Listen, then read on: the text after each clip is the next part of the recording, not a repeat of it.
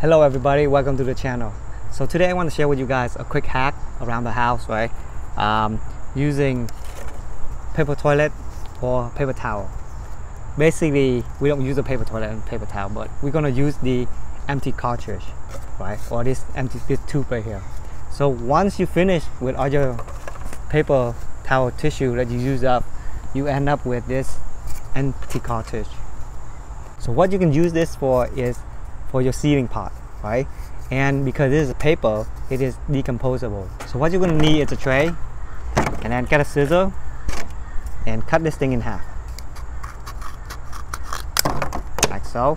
So now you got this tiny paper pot, and then just put in the tray like that, right?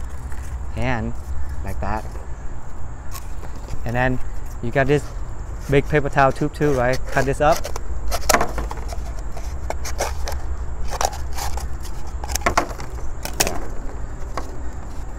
Kind of uneven, but who cares?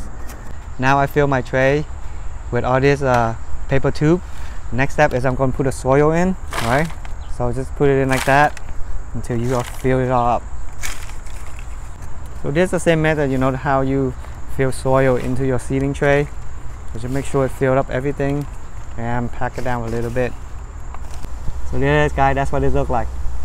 So now you can start sowing your seed, right, into this. So I'm going to sow some lettuce in here.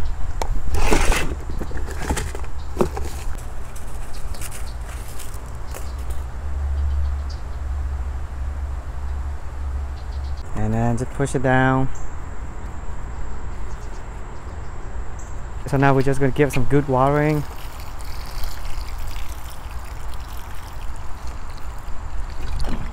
So this is pretty much it, guys, and it's pretty quick and simple hack. And once these seedlings start to come up, all you have to do is just pop them up and then plant them directly into the ground or your raised bed or wherever you need it to do. And the best thing about this because this is all paper, right? It will be decomposed over time.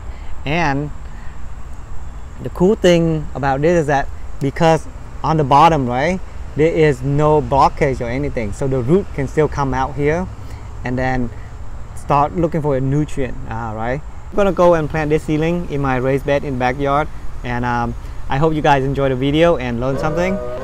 If you do, hit the like and the subscribe button, and follow me for more tips and gardening videos. I'll see you guys next time.